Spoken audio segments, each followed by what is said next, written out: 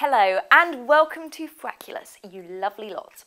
We're here to bring you the best of all things apps, from the stuff you can't live without to the latest handset news. It's going to be absolutely fabulous. Yes? Absolutely? No? Whilst in future weeks we'll be covering everything from Blackberries to Androids, you can't fail to notice that it's been the iPhone 4 that's been making a splash in recent weeks. And so this week is dedicated to all things Superphone. And as if that's not enough, we will be giving you the chance to win one of your very own at the end of the show.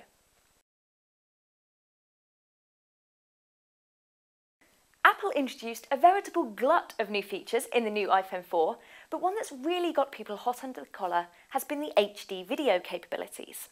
Combine that with the brand new iMovie app and you're just one blockbusting smash away from your very own Oscar. But is it all we were promised and more? My own experience with iMovie has been a decidedly non-Apple one.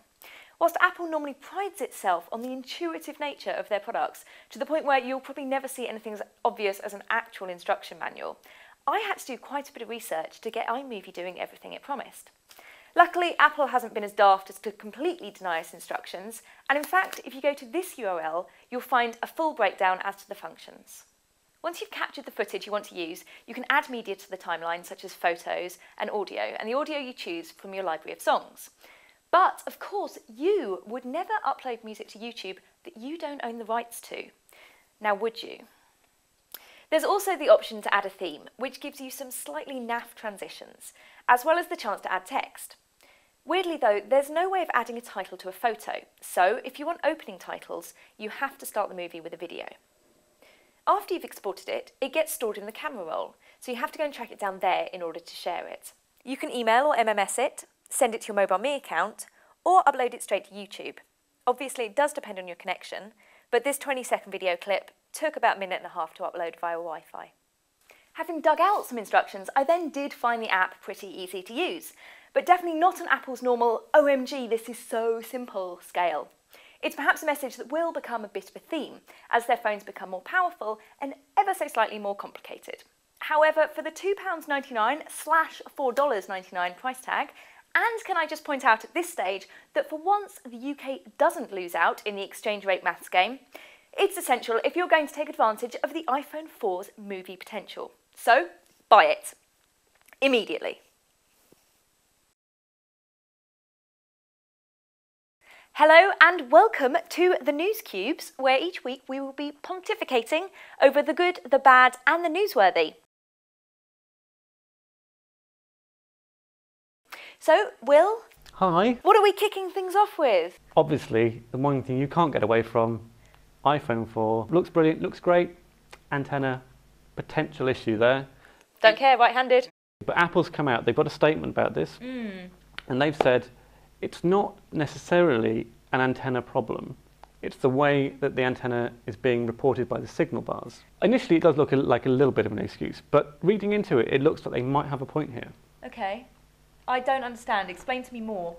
I can explain this to you, but I will need the help of a monkey, a banana, and Evel Knievel. To the setup area where you explain that stuff. So this banana, this represents no signal at all. Yep. Evel Knievel, on the other hand, he represents sitting on top of a transmitting tower. So between those scales, you have no signal over here, you have full signal. Okay. And your 5 bars should be 1, 2, 3, 4, 5.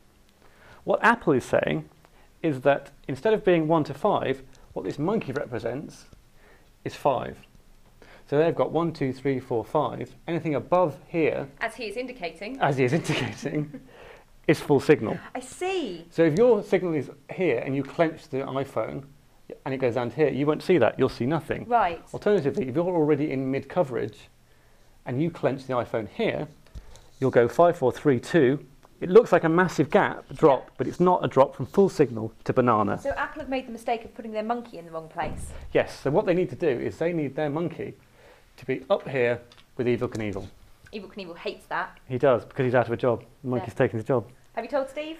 I haven't told Steve, but I'm going to email him, and hopefully next keynote you'll see this. Hi, Steve. So that's how it works. Brilliant. Thank you very much. Excellent explanation.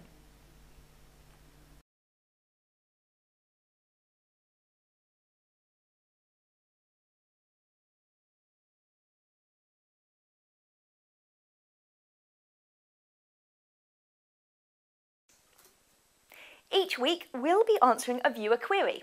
But since you are the first people with eyes to see this, with it being the first week, I have made up a viewer and his question in my head.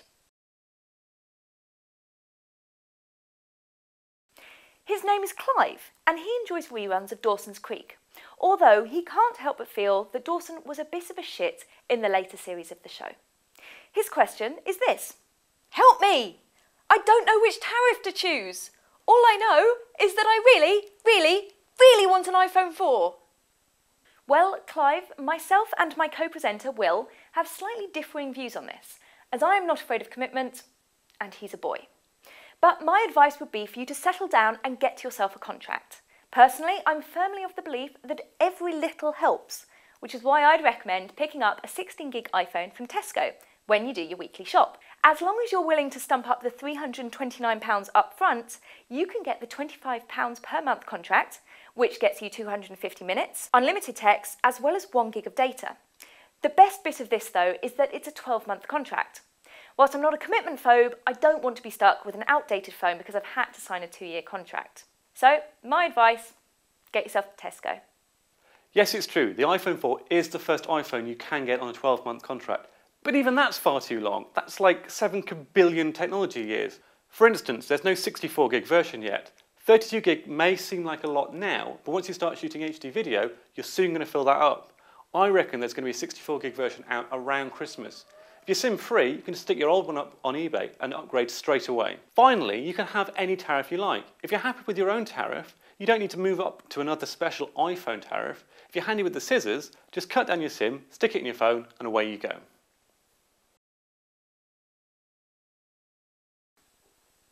So, you've got your shiny new phone, now what? Will and I both have apps we can't live without, and we're going to pit our convincing tactics against each other to decide which of us is actually the best person, officially. So, have a listen and then let us know in the comments which you're most convinced by, or any alternative can't live without apps you've got. Who knows, maybe we'll check them out in future shows. Spotify is my ultimate iPhone 4 app. Instead of buying music, you can rent it, so you don't have to pay for tracks individually. Just pay one monthly fee of £10 a month and listen to as much music as you like and download it onto your handset so you can listen to it where you haven't got Wi-Fi coverage. However, unless you're one of those jailbreaker types, previously you couldn't run Spotify in the background. Hit the home button, check your email, the music stops dead. Now with iOS 4's new backgrounding features, it behaves just like Apple's native iPod app. And for me, that makes it the future of music. My top tip is Camera Plus. Now the iPhone has a decent camera, in fact it has 2 decent cameras, and they launch within seconds of you trying to open the application rather than minutes. I am all over the photography. Particularly since I've become mildly obsessed with populating those folders I'm not even sure I'm that keen on. Anyway, Camera Plus allows you to apply all sorts of effects to your photos, either taken within the app or grabbed from the camera roll. It's much like the insanely popular Hipstamatic, but has one key advantage for me. When you select your photo to apply an effect, you can see little thumbnails of each effect at the same time. What it lacks in the retro appeal of Hipstamatic, it makes up for in usability. Whether it's emo colour effects or the application of backlit lighting, you can have hours of completely self-indulgent fun tweaking your photos. It's the next generation of MySpace photos, trust me.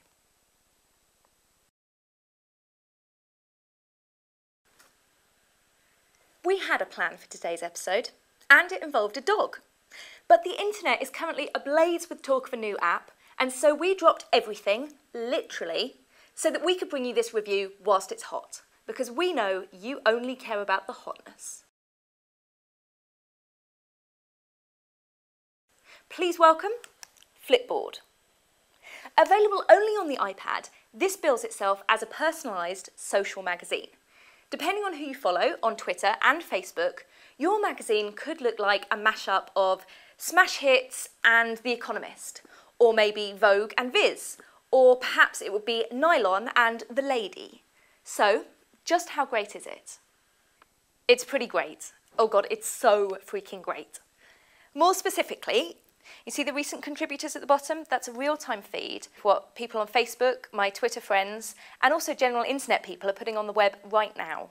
Open the Flipboard with a page flip, obviously, and you can see the various modules here. The most interesting ones are these two. I've logged in via my Facebook and Twitter accounts, and so when I open each of them, I get a feed of what my friends are talking about. And I'll see the good stuff first, since it uses fancy algorithms to work out what's most popular. If I hit on one of these, it opens the article within the app, and with longer articles, you just hit Read on Web. The cool thing is that you can see who's retweeted the article, retweet links yourself, and even follow people, all from within the interface. So that's your personalised pages. These modules here are customisable. Flipboard has created its own channels, taking links from various influencers, as well as partnering with some publishers who have their own feeds. So I could add Boing Boing, the TED Talks, or just go for Flipboard fame to get a smattering of news from a load of different people. And so just how much do you think Flipboard costs? Wrong, it's nothing. It's completely free for the moment.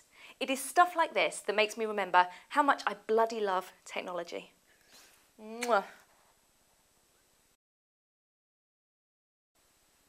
So that's it. If you think we're great, you can subscribe on YouTube, iTunes or RSS, as well as hit us up on Facebook or Twitter. And of course, we'd love to hear all of your brains. Email us at yo@frackulous.com, leave a comment, or do some of that newfangled atting all the kids are engaging in. Are you still here? Is it because you heard we were giving away a 32 gig iPhone 4? A SIM-free iPhone 4 at that? That is indeed an actual fact, and we've made it about as easy as something's possible to be. Just become a fan on Facebook or follow us on Twitter, and we'll pick one lucky winner who will receive that iPhone 4. So get yourself to facebook.com/Frackulous, follow us on twitter.com/Frackulous, and maybe check out frackulous.com for the terms and conditions. I have all my fingers crossed for you.